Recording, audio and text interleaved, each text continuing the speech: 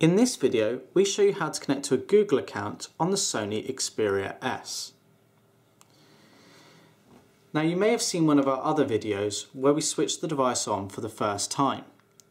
And it may now be necessary to connect to a Google account, and it is indeed recommended if you wish to back up a lot of your contacts, calendar appointments and settings online. If you've already been through the switch on process, the procedure is to tap the menu button, click Settings, scroll to Accounts and Sync. You will now have the ability to add an account. Now we've already connected to a wireless network here, and you will need to be connected either to a wireless network or have a data connection to the internet through your phone provider to be able to proceed with this. Click Add Account and choose the type of account that you would like to add.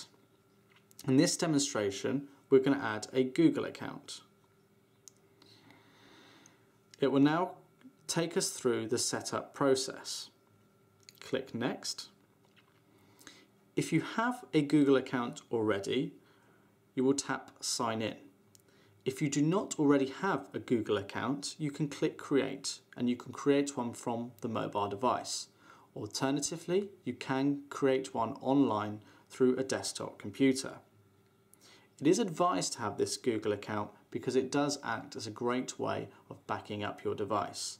Do not be worried about security unless you have particularly sensitive information on your phone, because Google has the strictest security policies and none of your data should become easily accessible by any third parties. Assuming you've created or you do have a Google account, click Sign In and then enter your Google username or email address. Once you've entered your email address, tap Next and you'll be prompted for your password. Once you've entered your password, click Done and then click Sign In. Your device will now connect to your Google account. And we can see here that we've actually made an error with our username or password. If this is the case, click back, check your email address and re-enter your password. If your settings are correct, it will then connect to your Google account. So it tells you what it can do, and you can choose which of these features it actually completes. If you click Backup and Restore, this will restore and back up as much data as possible from your mobile device, and should you ever lose your device or need to replace it, you'll have the greatest ability to replace the data on your phone as quickly as possible. So we're going to click Accept in this instance and click Done. You'll now see we have our account showing up under the Accounts section here. At the moment we have Auto Sync off. Now this is entirely up to you. Activating Auto Sync is a case of pressing the icon there, and it's recommended really to have Auto Sync because that will always be connecting and backing up your data and checking that things are in line with your Google account. You can switch that off, and it could potentially have an impact on your battery life if you were to switch it off. It would probably increase it. It will need a wireless or data connection to complete that synchronization.